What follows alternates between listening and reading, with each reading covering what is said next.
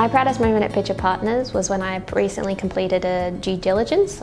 We were on the sell side and the transaction was successful. Some of the work that we do in insolvency is a lot of investigations into the conduct or the misconduct of individuals. There's been occasions where we've been mentioned in the media for the benefit of public knowledge, so it's a small proud moment to know that we've sort of made a difference.